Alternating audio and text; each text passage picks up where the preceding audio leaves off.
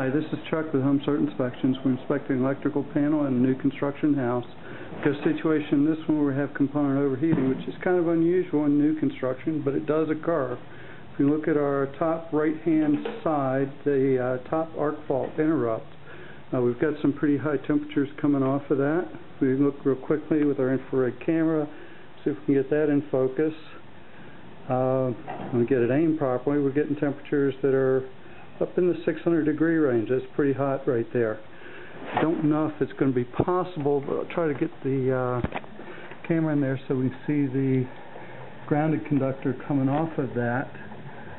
Don't know if it's possible to see it on the camera, but that wire's starting to look brown and toasty. I think we're going to call the superintendent and see if we can go ahead and shut that circuit off. That's dangerously hot at this point. This is Chuck. Have a good one.